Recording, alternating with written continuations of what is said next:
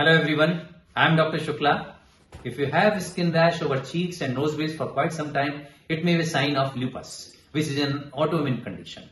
Skin involvement could be a part of SLE, or lupus can involve the skin just alone without involving the other organs of the body. Then in that case, we call it cutaneous lupus. I'll first tell you about skin involvement in SLE. Skin rash in SLE is quite common, and sometimes this is the first sign of lupus. The rash of SLE is very typical. There is redness over the cheeks and nose bridge in the shape of wings of butterfly. So we call it butterfly rash or the malar rash. And it worsens after sun exposure. There may be involvement of the eyelids also. So there is redness and swelling around the eyes. The other kind of lupus, which is cutaneous lupus, has a different type of rash. We call it Discoid Lupus erythematosus or DLE.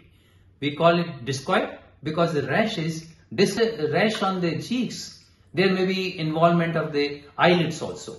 So there is redness and swelling on scalp, face and ears. Now these patches are covered with thick scales which are very sticky. These patches heal after a long time, maybe some years, and after healing they leave behind the scars, hair loss and the discoloration.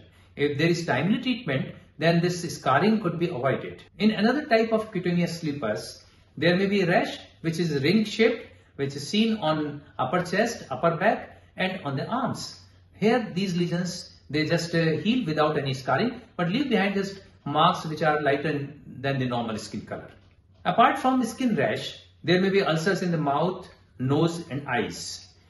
Then the nail involvement could also be there in the form of thickened, brittle and discolored nails.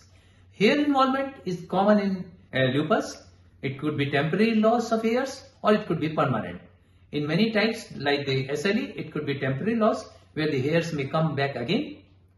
But in discoid lupus, it is a permanent hair loss and they never come back even with the treatment. The signs and symptoms of lupus are not enough to diagnose the disease because these types of signs and symptoms may be seen in other diseases also. So we may have to undergo different blood tests and some other tests also. In the blood test, autoantibodies test is important. In the other test, it depends upon the organs involved. As far as the treatment of this condition is concerned, we have many good drugs for this disease.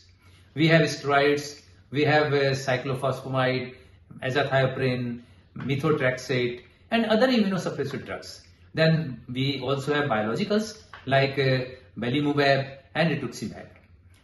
With the treatment, we can certainly control the disease and make the life better. This is all for today. See you soon in the next video. Thank you very much.